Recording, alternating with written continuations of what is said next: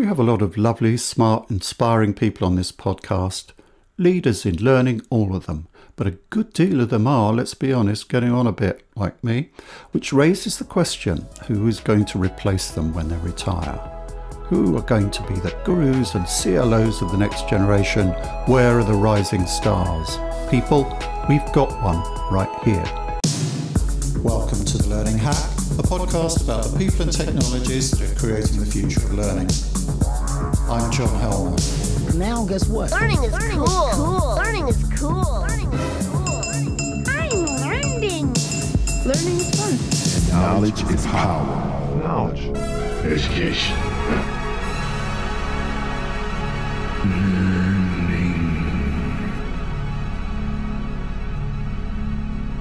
Towards the end of last year, something quite extraordinary happened.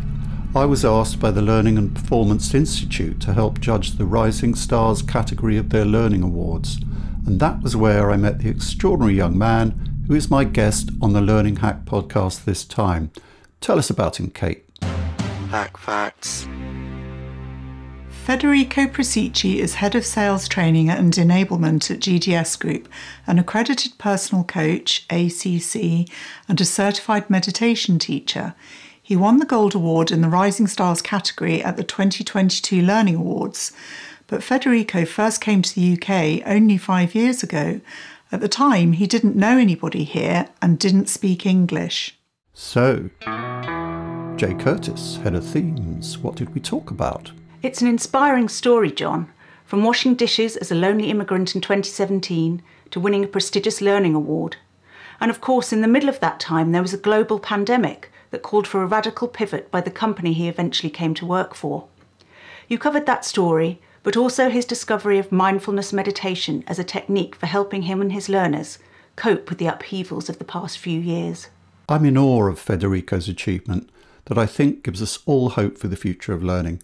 There are so many points of interest for learning professionals in this story.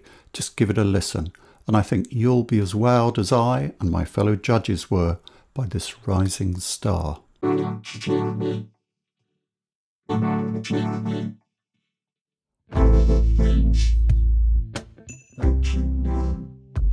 So Federico, welcome to the Learning Hack, and can I first of all congratulate you on winning the Rising Stars category of the Learning Awards for this year.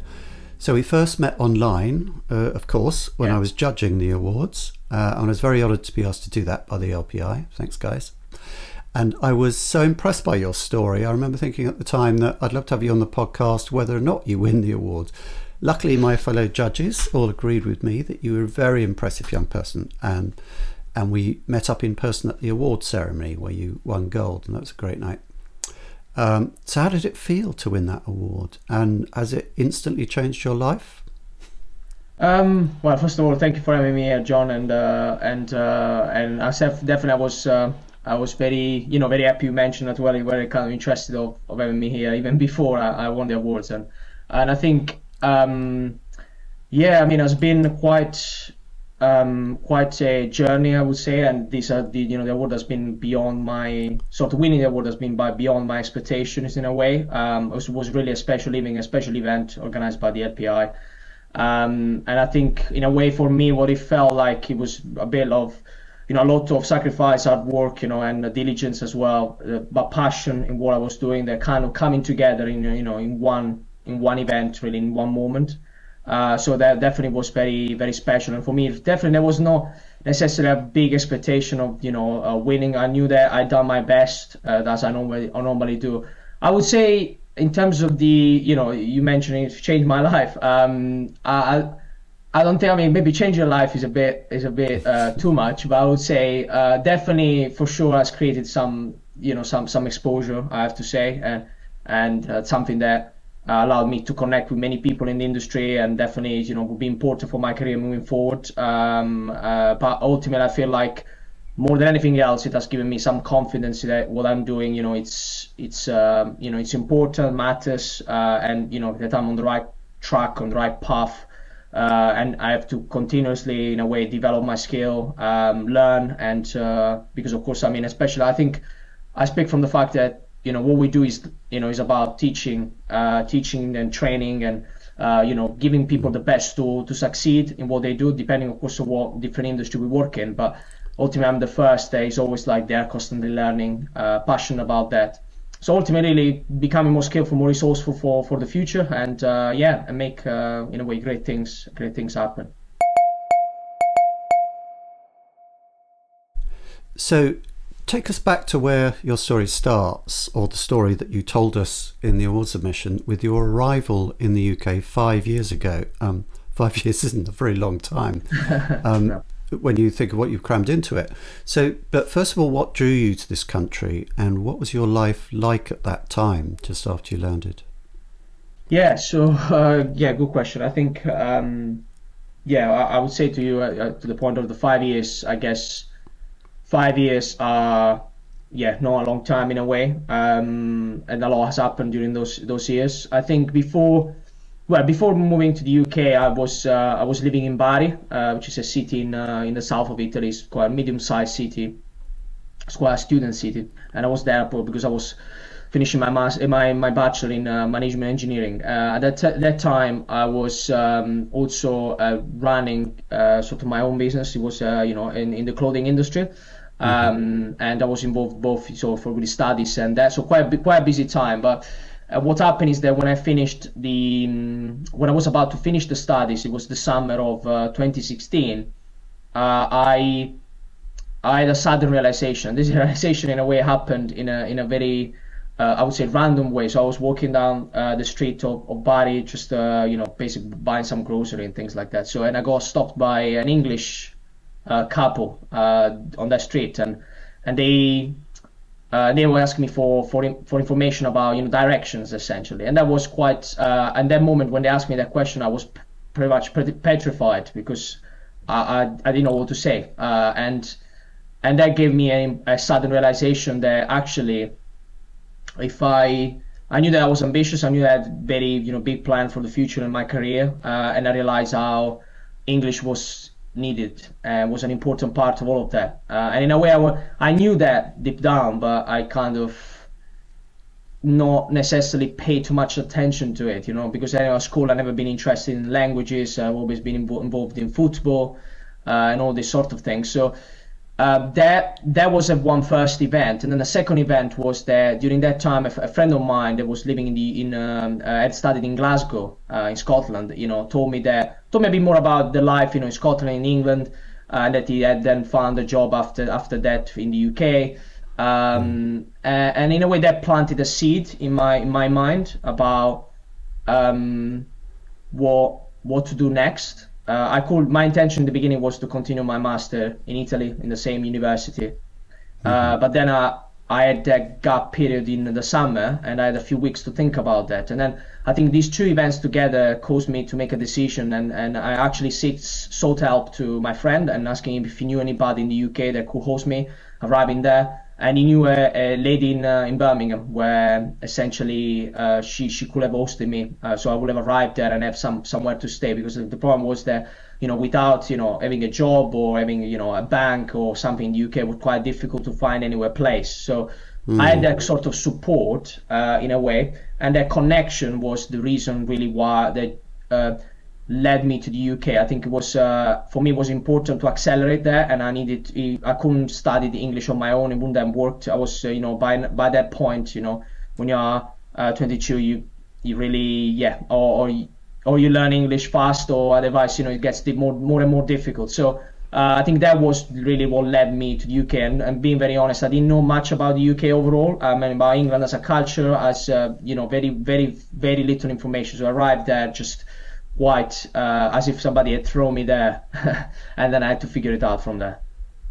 Yeah, so basically you came over here to study, to do your masters over here. Yeah. Before I took a gap year, and my intention when I came to UK was simply to learn English. That was my first intention. So my intention was, okay, I want to learn, I want to take a gap year, maybe 6 months learning English, and then perhaps coming back to Italy. That was my initial intention when I arrived. So my aim was to find any job so that I could practice my English, also sustain myself in the meantime.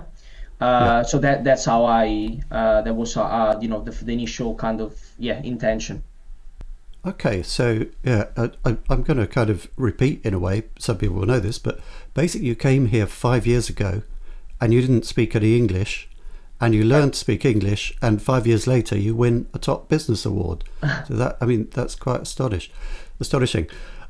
So how did you get your working career kick-started over here, and what did you have to learn in order to do that? Obviously, you had to learn English, which you did very quickly. I mean, it's not an easy language to learn, but what else did you have to learn as well? And how did you learn it? Yeah, so I think, I think starting from the English piece, definitely there are a few factors that kind of helped me with that. In a sense, I had, first of all, I exposed myself a lot to the right environment. So I was living with English people. I was I found a job, after a while in a one of the many Costa Coffee that you find, and they were like quite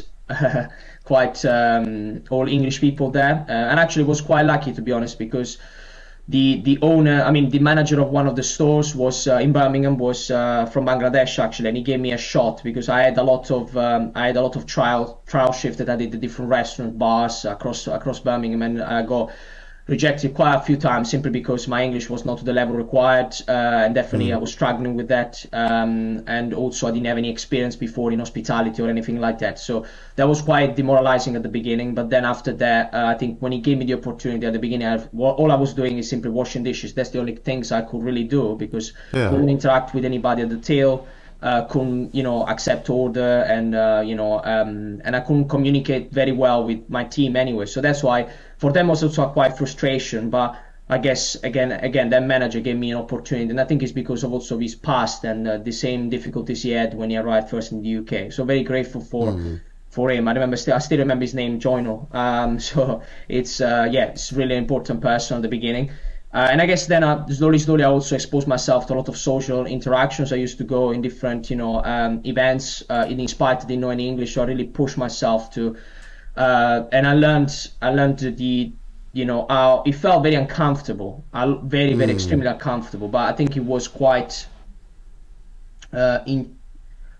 it told me that being uncomfortable really sped up my learning, because I think, if you think about it, when you learn languages, you're learning it in your country, you might feel a bit of self-consciousness in terms of really talking with people, or maybe you feel like, oh, they're gonna judge me if I can't talk well, all of this sort of stuff. And it's something I always had, when it came to languages in my country, right? So because you compare yourself to others and maybe might be better than you and so forth. But when you are, for necessity, you have to speak the language, you don't have any other choice. So therefore you need to necessarily find a way to communicate.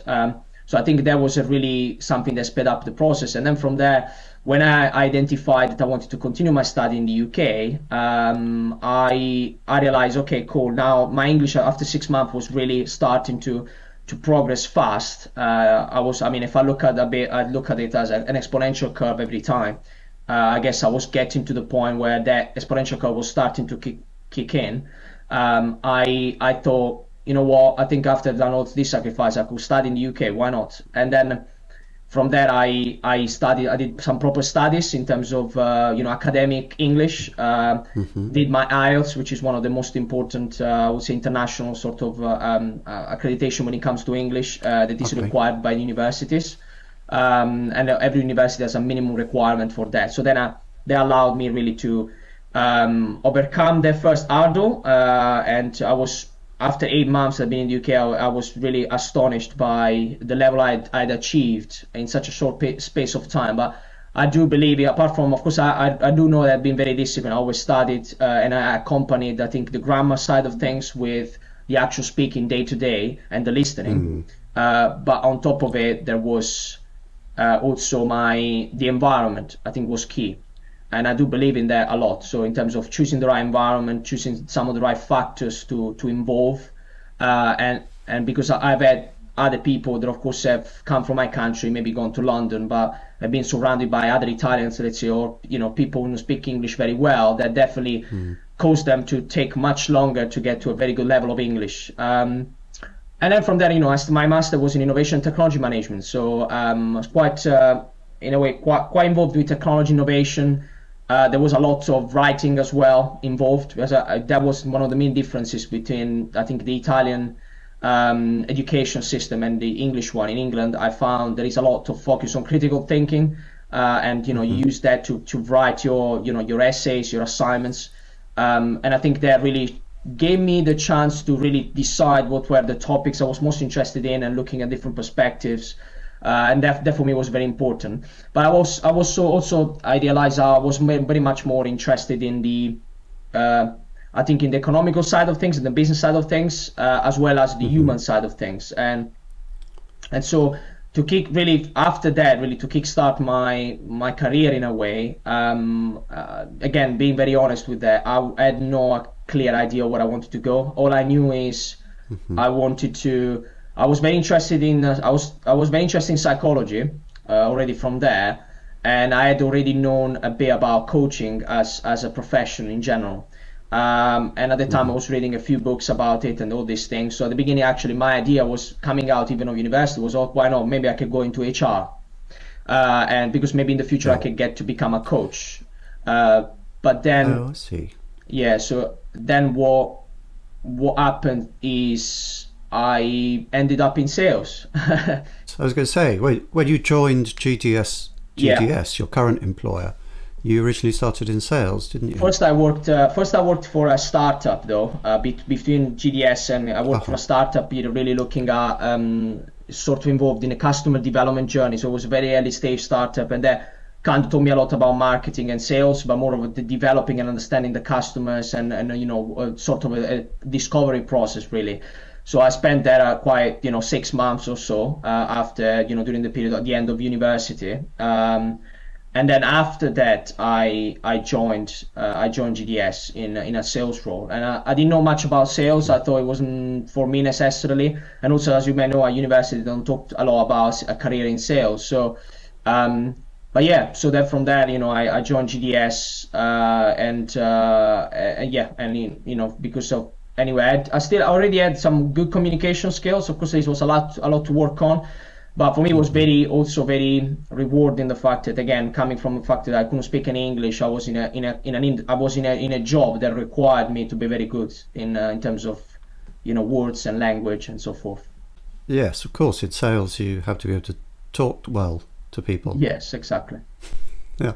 So how did you, obviously you're very successful within sales, but how did you make the move to learning within that company? So I think the first element that I think enabled all of that is that I was in a growing organization. So when I joined in 2019, I started in sales. I focused, for the very first 6 months were quite hard, and really focused on developing really some of the most important skills that every salesperson may have. And I think what happened is, after having done that for about 1.5 years, performing at the top, the company was in a phase of a high growth, and the growth was actually determined by COVID, I have to say. So COVID really moved the organization from being a steady growth year on year to move into an organization that in 2020 grew by 70%, and that in 2021 grew by 100%. So in that situation, I found myself organization hiring a lot of commercial salespeople across the board, with different roles, talking about sales executive, as SDRs, account executive, and so forth. And from there was an opportunity for me to, because I was training as a coach myself, so I really went for the accreditation with International Coaching Federation in as an associate certified coach. I took about 6 months training, plus on top of that doing the practice. I think that really led me to being known in the company as somebody who had this coaching skills. So I started I was doing already a lot of work in sales coaching, so really helping one-to-one and group different salespeople to perform better, or anyway to overcome some other challenges mentally, because we know, all of us, that we know the COVID period was quite a tough one. And then the company created a training department. So they hired a very senior leader in training with 15 years of experience working at different companies like HP, Dell, Go Carless, and also Vim software, and that, yeah, in a way inherited me, I had the chance over the following two years or so to really learn a lot, absorb a lot about the best practices in learning, and I found myself in a role that was really passionate about and really fit with my values and what I really enjoy doing as a whole, I guess. So I guess to summarize in terms of what I've said, I guess there was a combination of having done very well in the role myself, and knowing having taken a very skill focused approach, but also the growing organization that really required and the need for creating a new training department and learning and development department. Okay, so you found as if you'd really fallen on your feet when you found L&D. That's obviously the fit, the thing that you wanted to do. Just to kind of backtrack there a bit, the reason that the company got such a boost in the pandemic, that's presumably because it's an online based company, yeah? Yeah, so the company is an event services company, and interestingly, when COVID hit, the company had to cut the headcount by quite a bit. At that time, we were about between 400 500 people in the company. So what happened is that a lot of the conferences, as you may know, were cancelled, all of that, and 75% of the revenue of the company were coming from that side of things. So then there was a transition to the company was able to pivot very quickly into digital events, so creating virtual experiences, and that's what boosted the company, because a lot of other event company went bust or anyway went bankrupt. A lot of the budget that some of our sponsors used to utilize for big event and conferences was free now, so the company was able to capture that and really deliver the same results they were looking for through a digital mean. And that was, I think, the shift that then propelled the company into the future with the growth that is experiencing right now as well. In a way, it's a fairly standard route into training, because very few people begin life thinking, I really want to be an L&D or CLO when I grow up, when they're 10 or whatever. But quite a frequent story I hear is that people started, well, I was the, really hotshot salesperson, or I was a really hotshot marketing person, so I ended up training all the other people to bring them up to my standard. Yeah. So I got into training, decided I really liked that, and then it went into the kind of generalist training role. How was it going from knowing all about sales and how to coach sales to doing other stuff? Because I think your work on onboarding was a big focus in your submission. So what was it like making the transition from being a trainer in sales to taking on onboarding? Yeah, so I guess I think first of all, I think important when you start training people, you need to realize that you need to have a focus on the other side, really. So on the learner itself, and understanding how they best learn, and what the way you communicate, because of course you might have not. To be honest, I mean, there is a say that say that salespeople are not the best teacher, the best trainers, or all that stuff, right? So I think there is or even the best managers. It's quite hard to find a very good sales manager. Very true, very true. I think there is a very different. A lot of the time, salespeople get the best one. They get put us in managerial roles, and they're not very good at actually increasing the performance of their team. Actually, performance may go down. So. And I think because there are, of course, important traits, and maybe sometimes organizations don't provide enough support and actually training to those people to develop those managerial skills. I think what I was lucky, and I think it was on my side really, because it was my proactive intention to really invest in myself, and I think it was the coaching side of things. I think coaching, doing a proper accreditation in coaching with many hours of trainings, I think really made me understand one thing is about you giving advice to people. And one thing is really allowing the other person to internalize certain concept, information, practical knowledge that then they can utilize based on their motivators as well. So I think coaching, I invested myself at almost £10,000 myself. It was not even the company, because I wasn't the stage where the company could sponsor them, because it wasn't really a requirement. But I did it myself, and I spent my own money to develop their skills, because I believed in that, and I believed I was very interested in developing others, but also personal development in general. So that really facilitated, if I have to say, the transition. Because without what I knew through the coaching skills and what that actually means to traditionally, use coaching as a tool, I wouldn't have had all of the understanding about people and how they learn and how they develop, without it. So I think, first of all, I think that's an important piece. And then when it came to a lot of these coaching skills, is something I leveraged during my sales coaching that I was doing. But of course, as you rightly pointed out, a lot of the time I did some informal training session where, for example, I was the top performer. Therefore, you gather, 40 people off the floor, come in a room, and then you teach them what you're doing. So what makes you successful? Why are you doing so well? So I've done quite a lot of that. And also, I think, interestingly, there is that time I was also I was pushing myself quite a bit in being comfortable in speaking in front of loads of people, and I probably you might be aware of the association Toastmaster, which is can be it's essentially when it's an association for public speaking where you can go there and be a member to actually practice your public speaking skills in an environment which is quite I would say safe, because everyone there is there for the same reason.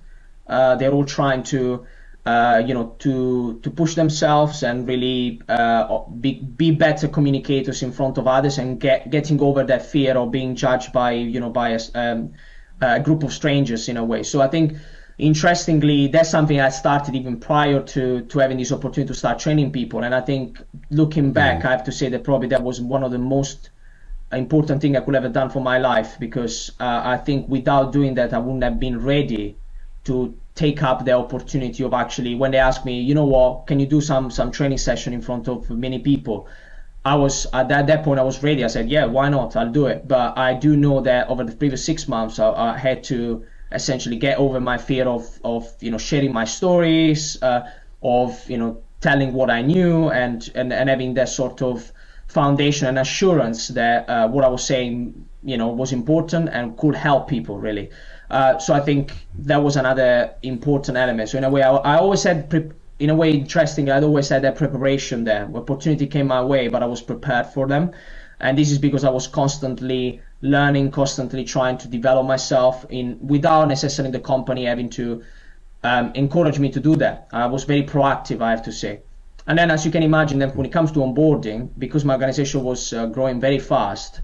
Let's get on to the onboarding program. So it's a big focus in your submission. So can you give us the case study, if you like? Sure, absolutely. So I think my organization was trying to, so the organization, there was a big requirement in the organization at the end of 2020, because we were expected to hire quite a high number of commercial roles.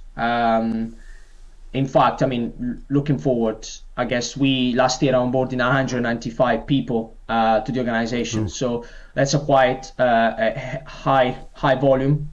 And I ran about 14 onboarding with people, like groups of 15 to 20 people or so, depending on the court. We were doing an onboarding every 3 weeks or so.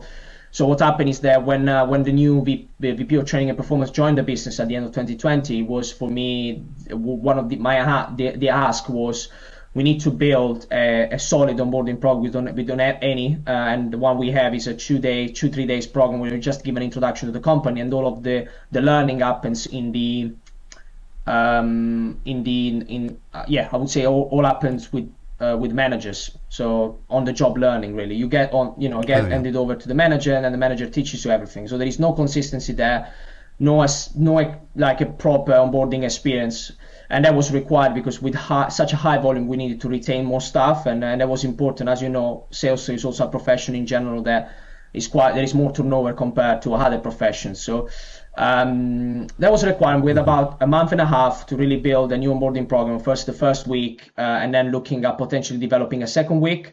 And the VP of Training and Performance that just joined didn't know much about the requirement and the organization itself. So I was the only one that could start quickly building some stuff. So from there, Of course, after that, having taken a lot of different courses that he suggested me on other learning principles, on instructional design and so forth, and also like measuring learning effectiveness. So what I did is I started developing this onboarding, liaising with stakeholders, with our CEO, our CO, VP of Sales, VP of Performance, and then I started building this program that was supposed to be rolled out from the beginning of February.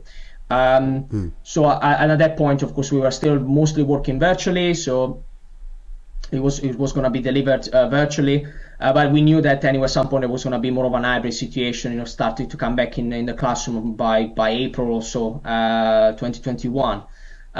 So yeah, that was really the first rollout. We did the rollout.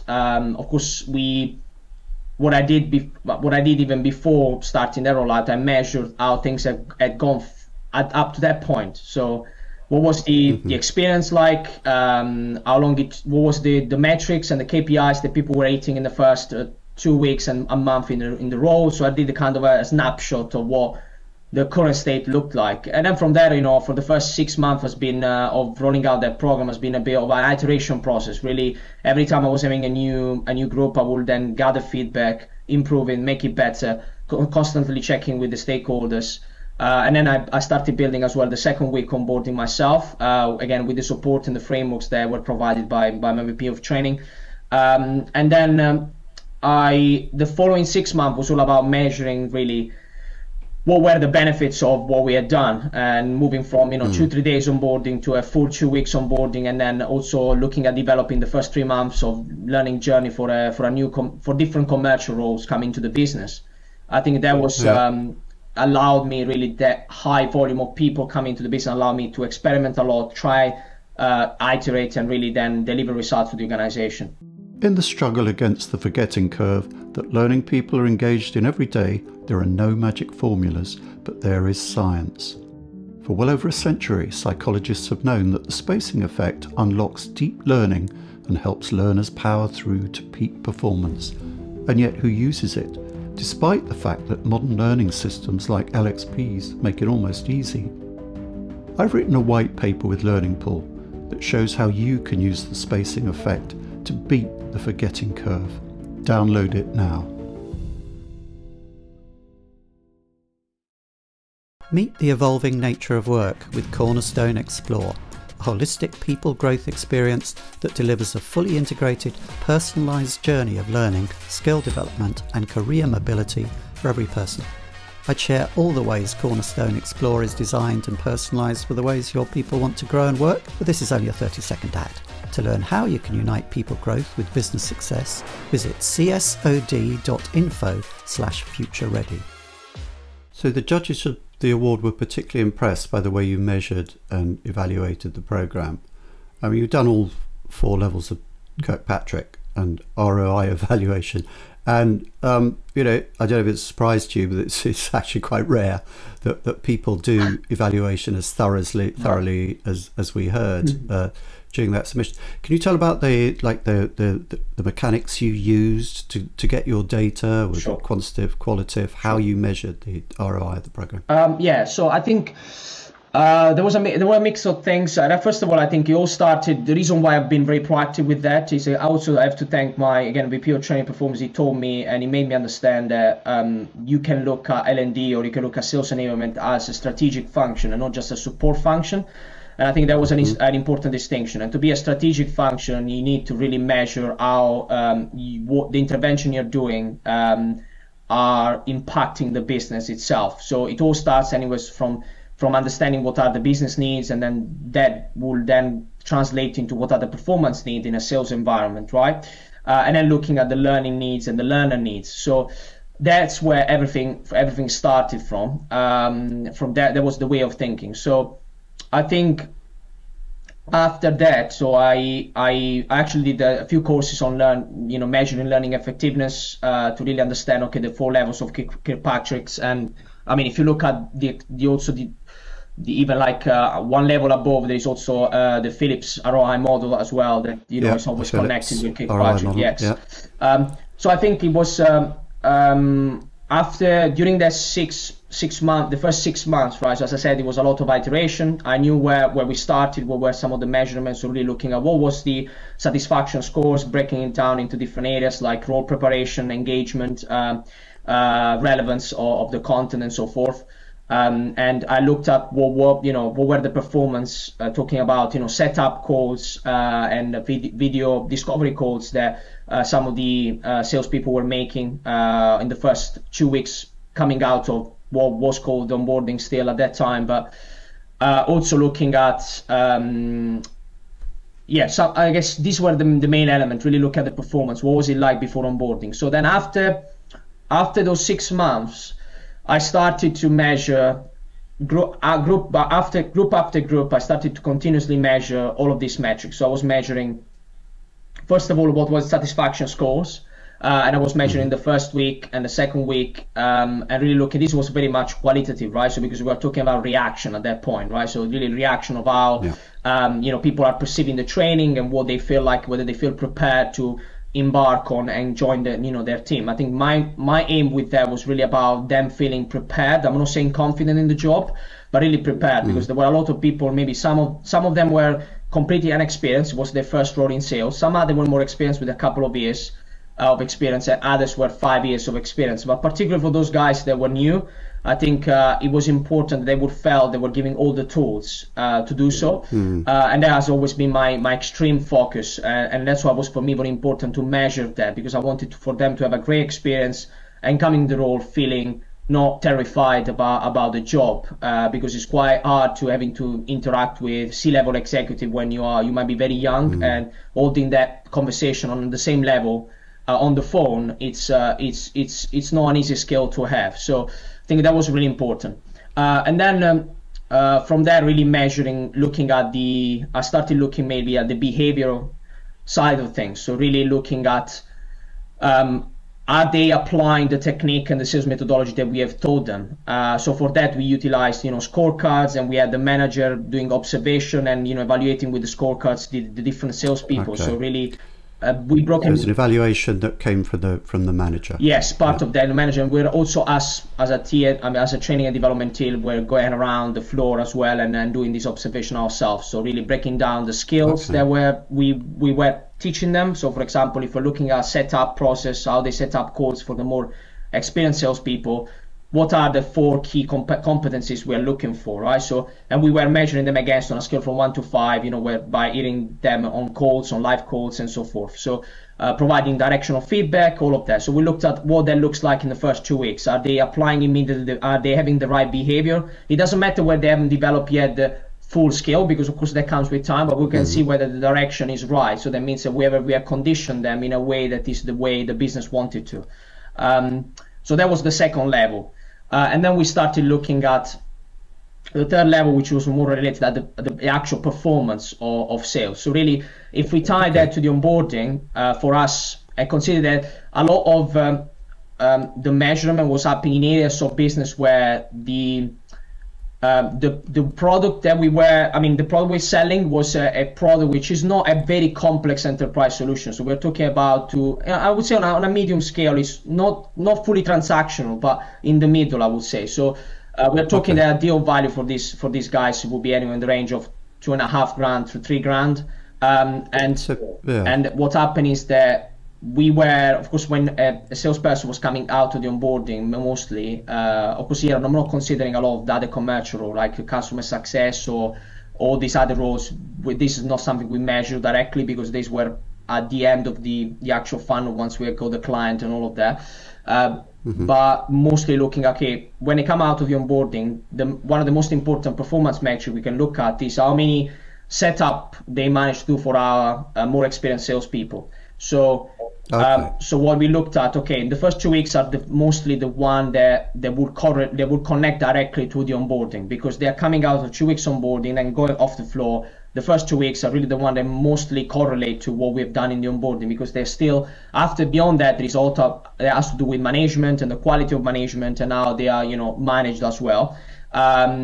So what we did, I had measured that already, as I said before, when everything started before the onboarding. So I remeasured that. So we had over time, what happened is that we started from a point at the beginning of the first onboarding where the average of scheduled calls per day, yes, per day was across. I mean, all of the entire quarter was 0.7 scheduled call per day. We moved up to 1.3 there, so there was an 85% increase, and that was sustained consistently for the following 6 months. So it really was a solid metric. It was we knew that every time a group would come out of the onboarding, they would be hitting that number over and over again. The average will be always that around that number. So that was important for us. Was important to actually demonstrate that the behavior that we had conditioned actually was, was providing good result. Of course, more setup than automatically provide more leads at the beginning of that funnel, and therefore that was going to create more deals average as a whole. So what happened from that in terms of the deal average at that time before we started onboarding was on 0.4 deal, and we moved that I'm talking per person, and then we moved that up to 0.75 over the first 2 weeks on average. So what happened there again was a similar increase. It was about 87% increase, and that was measured simply because we knew the deal value very easily. I could measure that. I knew the deal value. I knew what that difference between 0.4 to 0.75 translated, considering a cohort of 100 sales professionals. So that then turned out to be in the range of 175K. Within the first 2 weeks, not even considering what there might be the impact in the long term. That gets you to your ROI if you take into account the costs that would. Yes, so then can consider that. I think what I wasn't able to measure yet, and I think that was more difficult to do, and definitely more difficult to connect, is in the long term what that might look like, right? So because when it comes to sometimes for beyond that, really measuring even more the ROI of other training activities, may require even 1 year before you can see the actual result of what you're doing. So it's quite challenging, particularly for me, where we weren't the training team was not big at all. So we have me, VP of Training Performance, that was me, and then I started, when I got promoted as well, I started to manage another person that was helping me with the ongoing coaching and the training and all of that sort of stuff. But this was a bit of the reasoning behind what we did. So of course, as I said, it was a mix of qualitative at the beginning for reaction, but then beyond that, it was all quantitative through different tools. That, of course, we used Salesforce. It was our main CRM. That integrated with a lot of other systems that allowed us to see a lot of the metrics there. Very impressive. Thank you.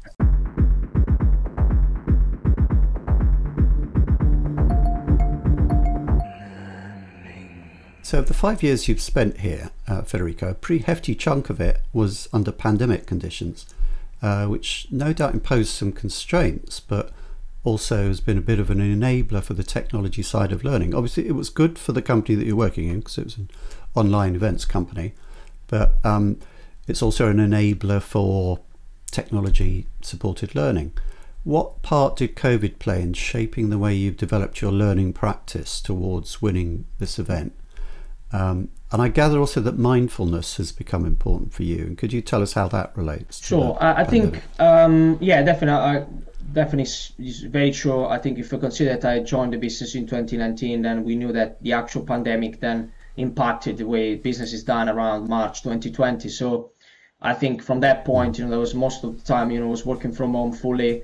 And I think that shaped a lot in terms of, actually had a big influence in our look at the development of people within the organization. So we all know that the pandemic itself was quite a hard and in terms of mentally, and as you can imagine, that's particularly for a role in commercial roles, which can be quite stressful by themselves. Then of course that can really escalate pretty quickly, and we had a lot of mental health issues during that time within the organization.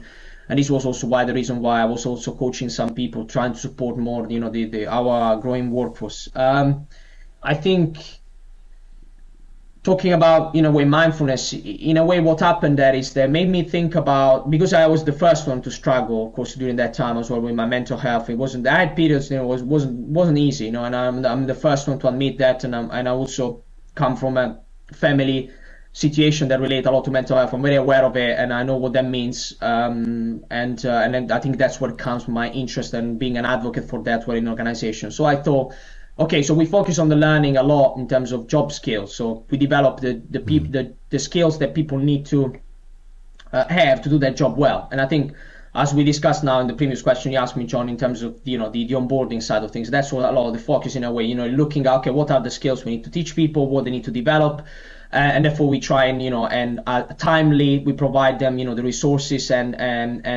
the opportunity to actually develop those skills. So.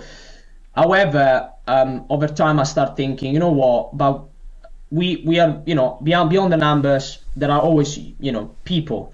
So ultimately there is a psychology behind those people. And I've also the belief that if people are healthy mentally, and they are quite resilient from that perspective, automatically they will perform better. There is absolutely no doubt to that.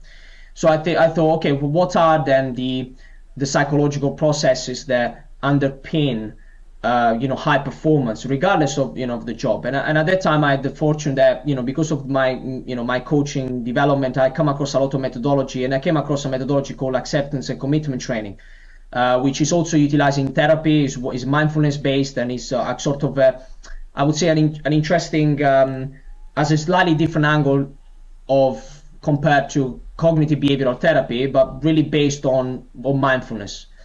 And I started to look at that, what were the underpinning principle of that, and I felt like they would apply very well to the to the situation I was in. And then what happened, I developed like a sort of a model, like sort of pyramid that I also showed you, I remember during that presentation, where looking at the actual just at the job specific skills, and then on top of that on the additional skills that will make people more efficient, more effective. But really at the bottom having a sort of a level 0, which I call psychological processes, and there were 5 main psychological processes, and really looking at what can you do, how can you integrate these processes within the training curriculum, and within all of your instructional design efforts. So what I started to do, I started to integrate in more psychology from the start of the process, really from onboarding, really looking at some of these elements, and moving forward as well of the first 3 months development journey of a new hire in the organization, really teaching those principles and then making them part of the learning curriculum, not just as a separate wellness or well-being program, but really embedding that within the systems of what we do. Within that. Oh, how interesting. Yeah, so what that did is definitely impacted prepared people for when it gets tough, they have tools. They know they can rely on something. They know how to relate differently to their thoughts and emotion in a way that is healthy and productive. And of course, I do believe, of course, that the culture then of the organization need to support all of that. I think in GDS there has been a lot of transformation over time around that. I think with that, there's a lot more that can be done to create more of an environment of psychological safety as a whole.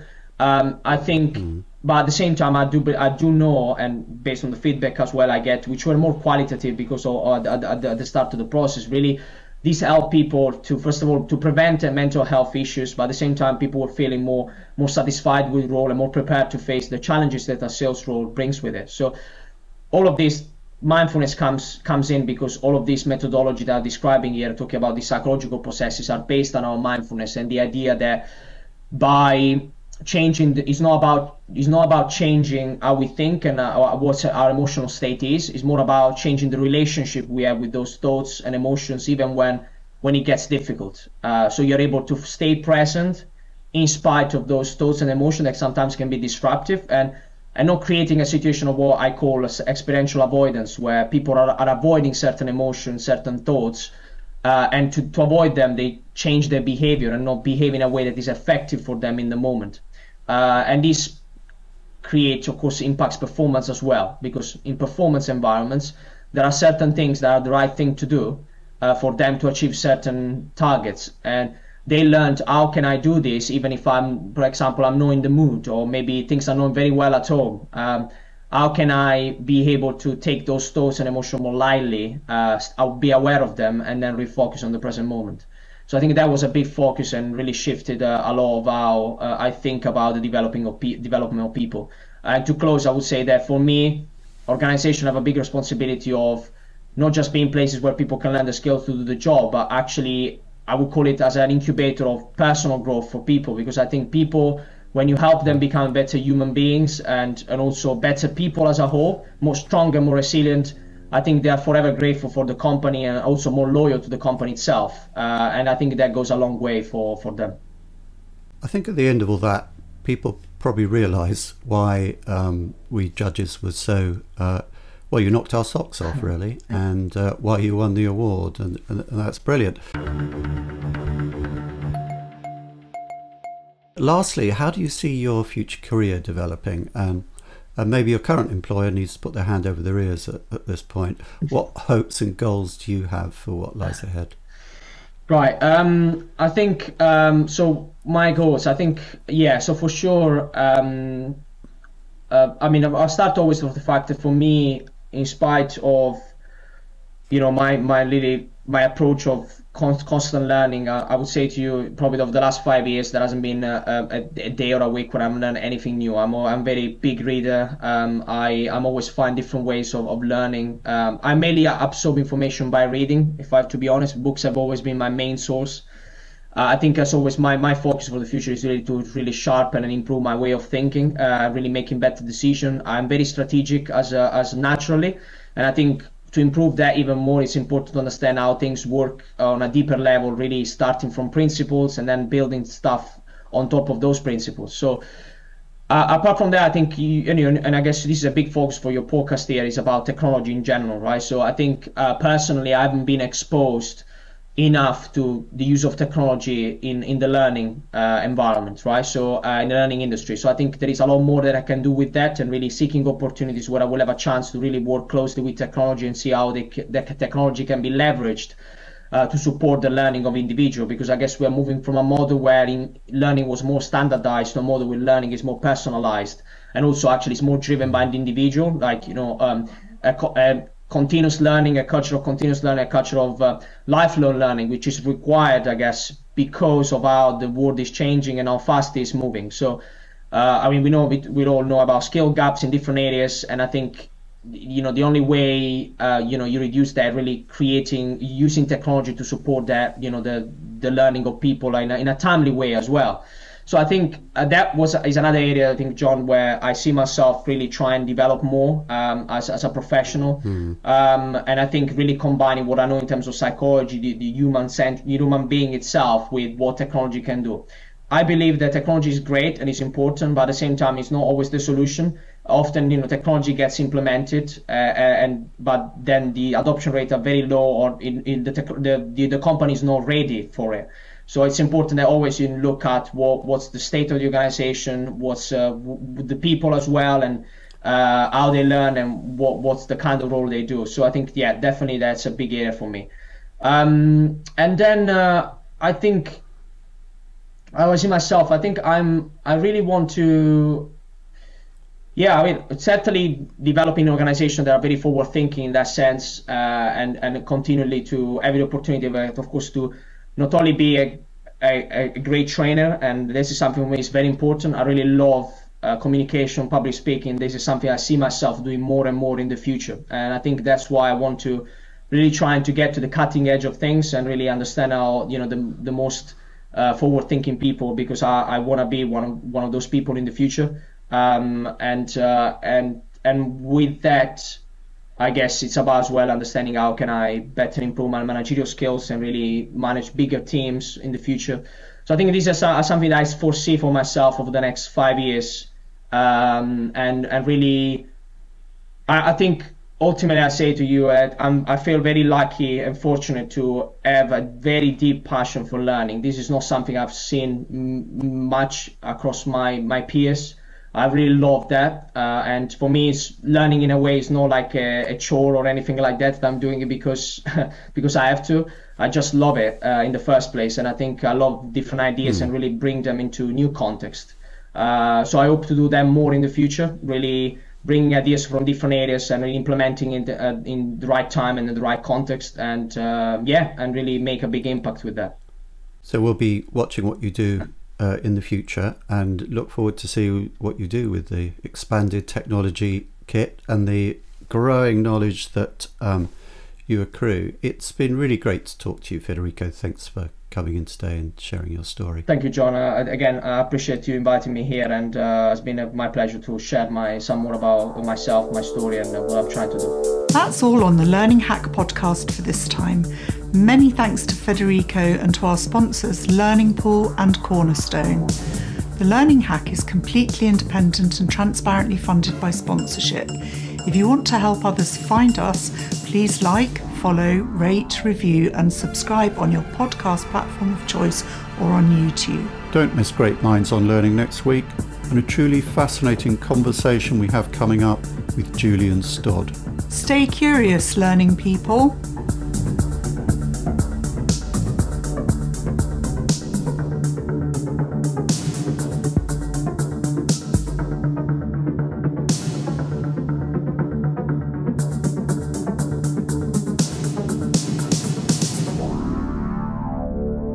Now I finally get it.